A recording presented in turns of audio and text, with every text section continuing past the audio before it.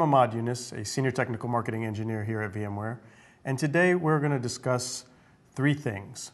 We're going to talk about migration and upgrades from a vSphere 5.5 environment to a vSphere 6.5 environment. We're also going to talk about getting to an enhanced link mode type manner where I can manage all my vCenter servers from any one of my vSphere web clients. And last, we are going to talk about consolidating our vSphere 5.5 SSO domains so that way we can actually use that to manage our enhanced link mode and manage our entire infrastructure from one vSphere SSO domain. So let's get started. Up here on the whiteboard, I have three different sites that are siloed by three different SSO domains. So the first one I have is NYC, which is an embedded deployment running SSO and a Windows vCenter server.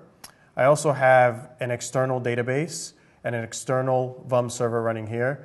And the other two sites, the one in Houston and the one in Palo Alto, mirror that. But again, they cannot communicate with one another, so they're pretty much siloed. So our first step to getting them consolidated is we are going to externalize this SSO by deploying a new SSO server within each of the sites. So one in NYC, one in Houston, and one in Palo Alto. So now I've deployed a brand new SSO server in each site. The next step that I'm going to do is I want to repoint the web server, the web client service, the vCenter service, and the inventory service from this embedded deployment to the external SSO. So we're going to repoint those at each site. One thing I want to point out is right now at each site I only have one SSO box.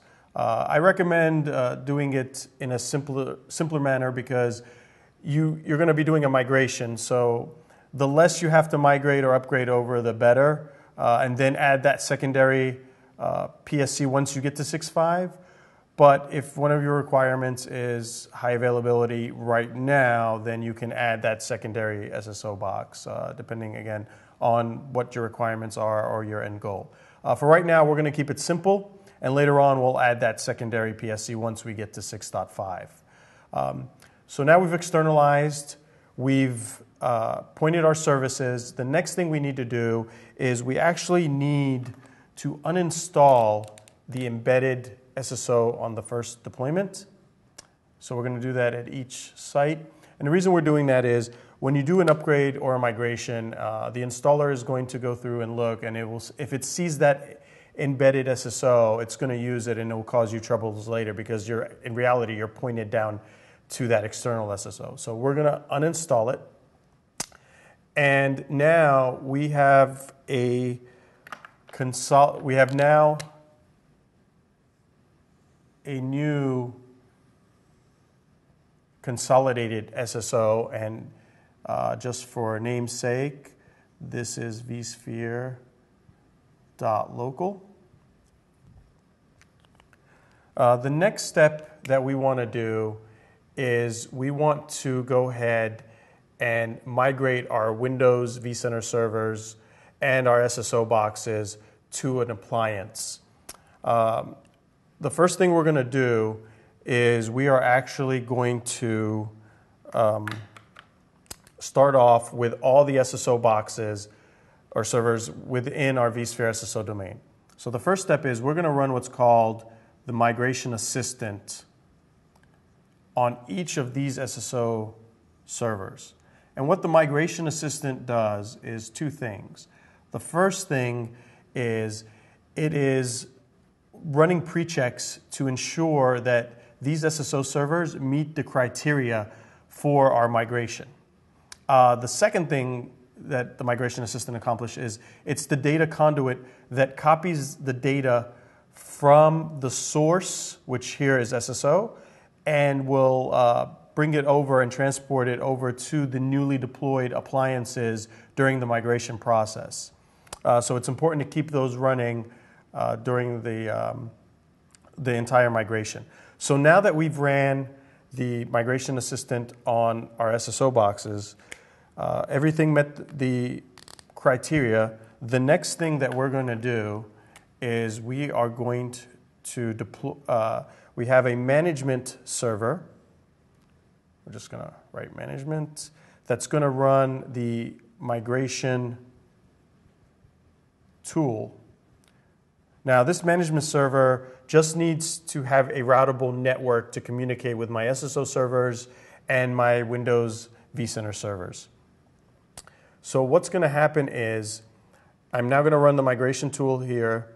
It's going to go out and it's going to talk to each of these migration assistants. Now, keep in mind, this is one at a time, right? I'm doing, the first one in NYC, I'm doing the next one in Houston, then the other one in Palo Alto, but one at a time, not all at the same time. So once the migration tool is talking to the migration assistant, we will be deploying a brand new vCenter, brand new platform services controller and appliance-based. So this one is going to be PSC. Of course, it's in NYC. We are also going to have another one in Houston. And then we're going to have another one in Palo Alto. So now we've gone from a Windows-based SSO to an appliance-based SSO, or appliance-based PSC, which runs an SSO service in 6.5. The next thing we're going to do is we're going to go back and we are going to run the migration assistant on all our VMware servers. But before we do that, we're going to run it. We're going to start with NYC, run it there first. You need to run the migration assistant there as part of the process, because if you try to run it on the Windows VC first, it's going to see that VMware is registered to that vCenter server and will produce an error message to tell you to go back and run it there. So we're going to run it there so it can copy the data. We're going to run it on our Windows vCenter server, and then we're going to go back, assuming that it meets the criteria, we're going to go back to the migration tool, and it's going to go out and it's going to talk to both of these guys. And in essence, what's going to happen is this is going to deploy a brand new VCSA 6.5, again in NYC, which includes, I'm going to write VMware in here because in 6.5 VMware is part of the appliance, no longer requiring that separate Windows server for the appliance. What's also going to happen is now these guys are just going to shut down. We're not touching the source VCs or the source SSO or the source VMware, which provides us a simple rollback in case any issues occur during the migration process. And now I'm going to do the same thing in the other sites. I'm going to go through and run the migration assistant on VMware, and I'm going to run the migration assistant on my VC. Again, migration tool next, talking to each one, and then it's going to deploy a new VCSA with VMware included. And keep in mind, as part of the deployment process, stage 1 is deploy appliances. Stage 2 is configure and layer on that existing data, because by default during a migration we're bringing over the configuration and inventory. You have this option of bringing over historical and performance data, but keep in mind that this will increase migration time. But again, we're bringing over also the identity of the source Windows vCenter server to the appliance, which means we're bringing over FQDN, IP address, certificates, UUID, which is huge because as far as any other solution's concerned, it's the same old vCenter server, nothing's changed, with the added benefit of now VUM being part of the appliance, no longer requiring that separate Windows server. And last but not least, we're going to come over here to our Palo Alto site. We're going to do the same thing.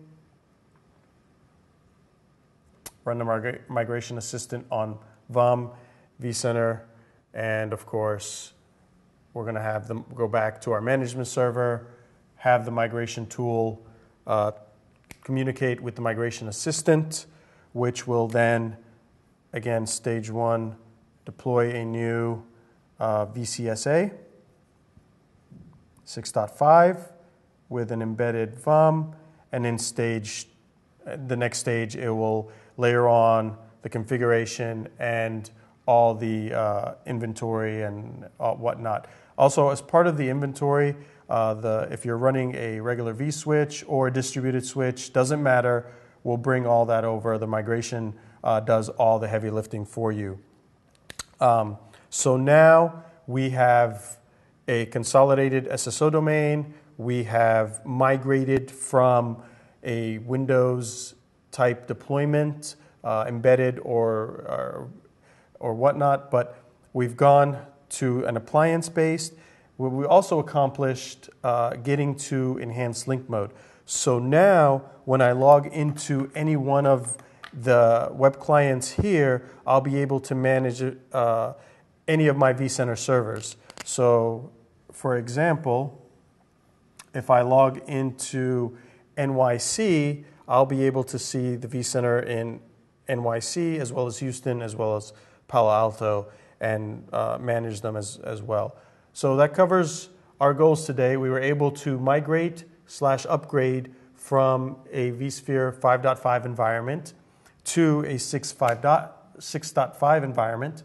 We were also able to get to enhanced link mode so we can manage any of our VCs from any one of our web clients, as well as consolidate our vSphere 5.5 SSO domain. One thing I want to make sure of note, especially with consolidation, is if you upgrade that first node from 5.5 to 6.0 before consolidating, then you cannot consolidate. So keep that in mind during your upgrade/migration planning. That concludes this video. Thanks for watching.